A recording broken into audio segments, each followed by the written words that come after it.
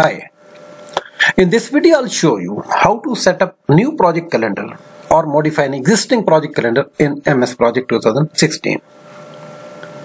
If you look at the menu bar, you see different commands. One of these commands is project. If you just click the project command, you see different groups of commands appear here.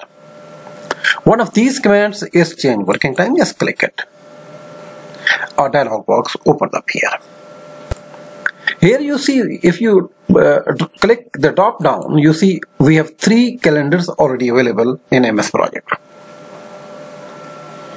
One is standard, second one is 24-hour calendar, third one is a night shift calendar. The first one, let's click first one. You see here, so on a given date, that's a typical date. So day starts at 8 AM in the morning till 12 PM with a break of 1 hour at 12, then it begins at 1 PM, then the day finishes at 5 PM. If you click the next one, that is 24 hours. So you see here the day begins at 12 AM in the morning, at the midnight, sorry, and finishes at the midnight of the following day. And if you click night shift, you see here, so the night shift begins at 12 AM midnight and continues till 8 AM in the morning. Right, so it's up to you which one of these 3 options you can choose. You can even modify existing one also. Alternatively, you can create your own new calendar. And if you click a new dialog box opens up here. So here we have 2 options again. The first one option is create a new base calendar. So here we will have to put every detail on our own. Alternatively, we can make a copy of one of the 3 calendars, 24 hours, night shift or standard one, and then modify it. It's quite up to you. Say for example, we are going to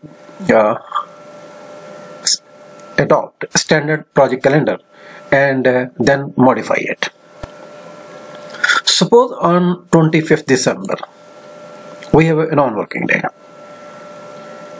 but currently it's showing that is a working day. The working time begins at 8 AM and finishes at 5 PM. Let's make it a non-working day.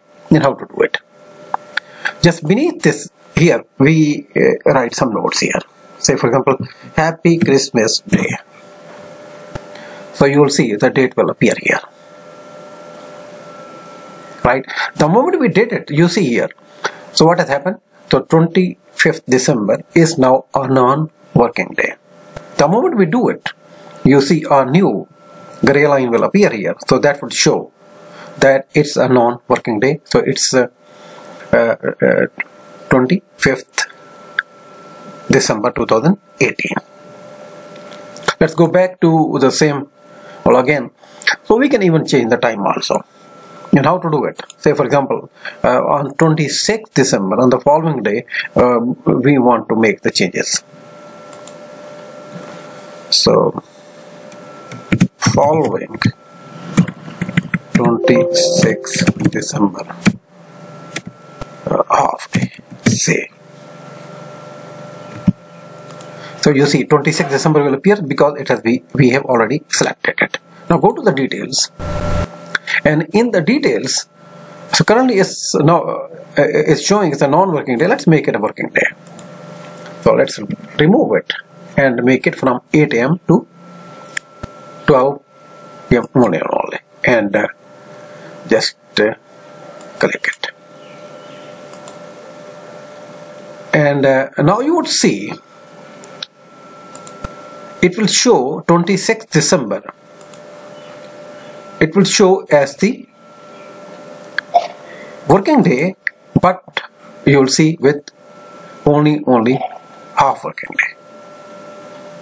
Right? So we can adopt the same policy for all those days if they are on a recurring basis. From a given date to a certain date we can do it. Now suppose we have created a new calendar and we want to adopt it. How to do it? So just beneath the tab of the project, you see one option is project information. Just click it. a new dialog box opens up here. So in this dialog box you see here, the one option is the calendar. Just click it. If you have created a new project calendar, it will appear here. So then you can select it. Say for example, let me give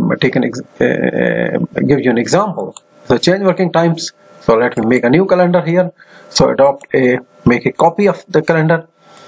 So just do it, and then go to project information. So here you see, so the copy of the calendar, the standard calendar, it's appearing here. Let me select it and click it OK. So now this project now will adopt the new calendar which has been adjusted.